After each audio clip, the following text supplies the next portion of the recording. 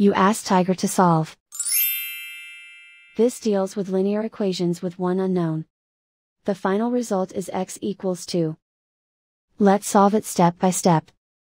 Group all x terms on the left side of the equation. Subtract 8x from both sides. Group like terms. Simplify the arithmetic. Group like terms. Simplify the arithmetic.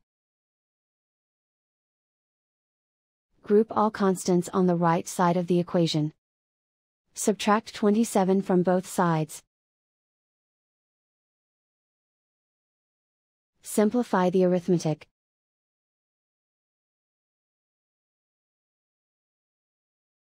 Isolate the x. Divide both sides by -11. Cancel out the negatives. Simplify the fraction. Cancel out the negatives. Find the greatest common factor of the numerator and denominator. Factor out and cancel the greatest common factor. And so the final result is x equals 2.